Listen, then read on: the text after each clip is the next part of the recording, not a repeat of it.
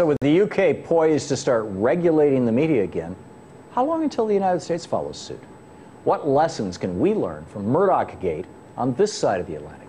Joining me now to talk about this issue is Eric Burns, partner and strategic communications consultant at Bullfight Strategies and former president of Media Matters for America. Eric, welcome. Thank you. Great to have you with us. Thanks for having me. In recent weeks, Fox has launched an all-out assault on the organization you were the CEO of, Sure. Media Matters, or the president of, encouraging viewers to petition the IRS and to pull the Media Matters tax-exempt status.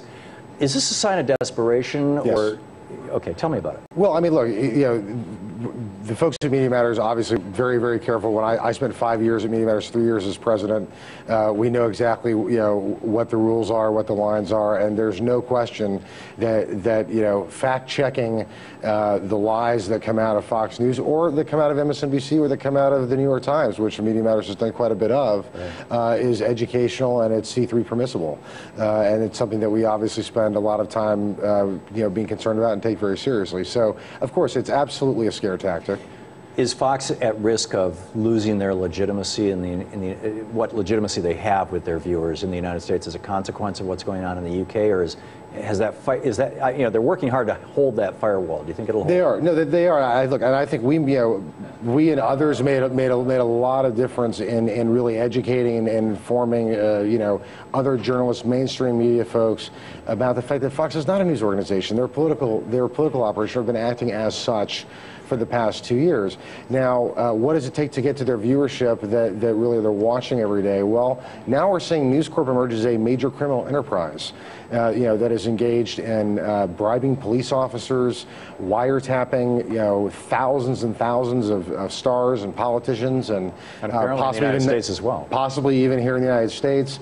We think that, I think it's The Guardian is reporting that it's not just possibly isolated to the News of the World paper in the UK, but also to The Sun, which is the largest daily in London. And yet, Sean Hannity has yet to discuss this on Fox. Well, and Bill O'Reilly is defending them. Last night, the first time he brought the topic up. And of course, James can say he had no knowledge, and Rupert can say he had no knowledge, James Murdoch. Yeah.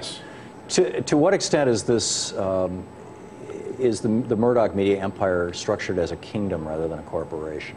I mean, we're talking about, hereditary, whatever the word is. No, it's almost feudal in nature. You have all these different division heads that report directly to Rupert Murdoch, and I've heard many times that folks that are running a major publication of his, they're hearing from him once a week, and he has really absolute control. Obviously there's a board, but they're his board. Yeah. And so he has an enormous amount of control. He built that empire himself, and in fact, over the last year and a half in the press, we've seen a lot of fighting between his kids about who's going to take over. But it's not, will Roger Ailes get the big job? Will it go to someone else? It's which of Rupert Murdoch's kids are going to take over the empire. So it very much is a kingdom. That's interesting. Do you think it's possible at all that the News of the World was hacking? We know that they were hacking things about the same time that East Anglia University's scientists got their emails hacked, and long before. Yeah, and some of their disparaging remarks about colleagues and just kind of backbiting, normal stuff, human stuff. Yeah. And then Fox turned this. I mean, they just trumpeted this constantly on Fox News. Oh, absolutely. Climate gate. Right? Oh, they tried to destroy the entire the entire climate change movement. Right, and every significant investigation of these scientists has come up clean. I mean, absolutely, they've been vindicated. But you wouldn't know that if you watched Fox News. Of course, yeah. Is it possible that it was the Murdoch empire that hacked them? Because Scotland Yard was supposed to find the hackers, and they never did. And now we know Scotland Yard was being bribed or blackmailed or whatever by the Murdoch empire, and not to look into them. And News of the World was breaking this story too. I mean, look, I don't have the evidence here to say definitively that's the case. I think it's why we need investigations here in the United States. It's in the interest of every American. Yeah. Whether you're conservative, whether you're a Democrat, a liberal, you want to be able to trust that the news that you're getting is actually accurate, that people aren't engaging in criminal activity to deliver it to you. And we've already seen Fox, I mean, set News Corp aside, we know what's going on with kind of this, increasing pressure and this this picture of this large criminal enterprise and coordinated criminal enterprise.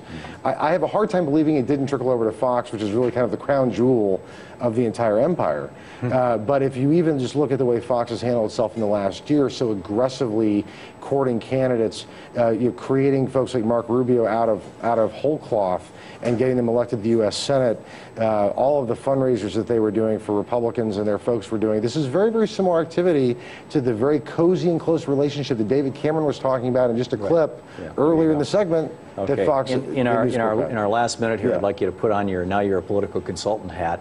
What are your thoughts on the Gang of Six and this grand deal that Obama seems to be going for?